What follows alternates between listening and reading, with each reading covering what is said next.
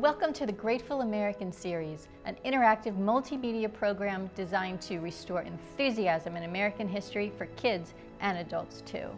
Creator of this series is David Bruce Smith, an author and publisher here in Washington, D.C. I'm Hope Katz Gibbs, your co-host, founder of Incandescent Public Relations and Incandescent TV. We are here today at the magnificent Lincoln Cottage at Soldiers Home with Erin Carlson Mast, the executive director. So welcome to the show. Thank you, I'm glad to be here. First, tell us about this amazing property.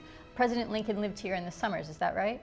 That's right. President Lincoln came here to live with his family for over a year of his presidency. So that's over a quarter of his time in office he spent living here with his family. President Lincoln's cottage is about 3 miles north of the White House. Lincoln commuted between the Soldiers Home and the White House on a regular basis. And so we know that that ride took him about 45 minutes, which is about how long it takes today. While the cottage didn't take them away from the Civil War, it did give them more privacy than they had at the White House. What are some of your favorite things about the cottage, and what do kids love to do when they come here? Kids really love the wide open space out here and the chance to use their imaginations. What I really love about the cottage is that we're not a typical historic house museum. We really focus on Lincoln's big ideas and what he accomplished while he was living here. And kids like to be able to hear about that and think about how that's really a model for their lives.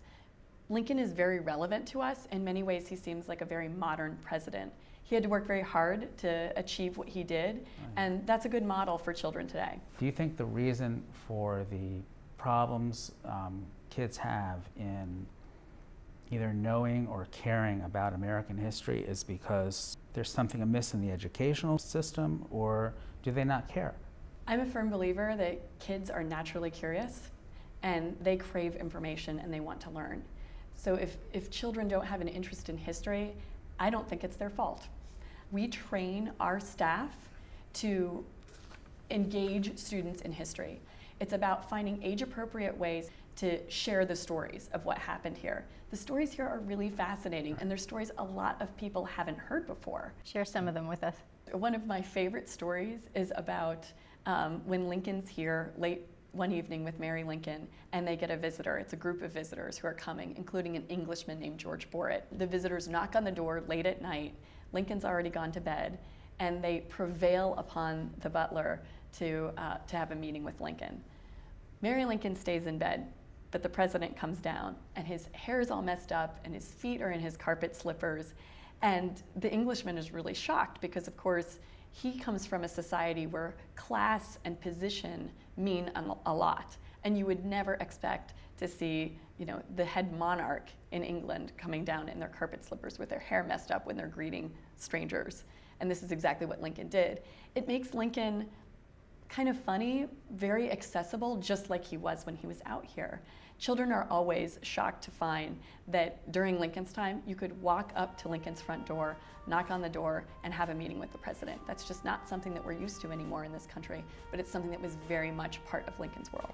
We know that Lincoln had a great sense of humor. Not all of his jokes convey to us nowadays because, some of the humor is kind of dated. But one of his techniques was to make fun of himself, really. For example, Lincoln was 6'4", he was pretty lanky, and he knew he wasn't the most attractive man in the world. And rather than being self-conscious of that, he used that as part of his humor, to lighten the mood with the crowd that he was speaking with. So he was renowned for being able to diffuse situations and charm people that were really not expecting to like Lincoln. So as we end, can you give us 3, 4, 5 things that we can talk about around the dinner table about President Lincoln and Lincoln's cottage? I think one of the great things about Lincoln is that he had that daily commute. He used that daily routine to gain new perspective on what was before him. And so I think using that as a lesson for finding those, more tedious parts of daily life and turning them into teachable moments, turning them into things that you can use to learn more about the people who are around you. That's a great thing that Lincoln did while he was out here. Lincoln also loved spending time with his children. There are a lot of great stories of Lincoln out here playing checkers with his son Tad, or one of my favorite stories is that Tad's pet peacock got caught up in a tree, and Lincoln climbed up the tree to rescue the peacock for Tad. It's a really funny image to think of Lincoln climbing a tree out here.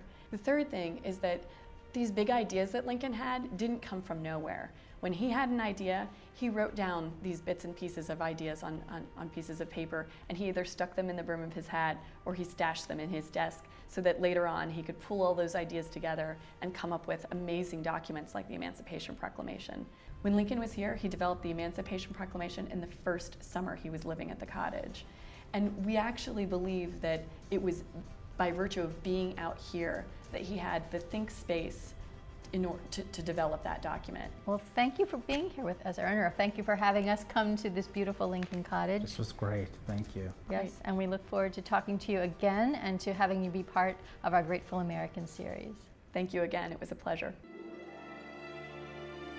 That's it for today's episode of the Grateful American series. We look forward to restoring enthusiasm in American history for you and your kids. Be sure to check out our website for more episodes at www.incandescenttv.com.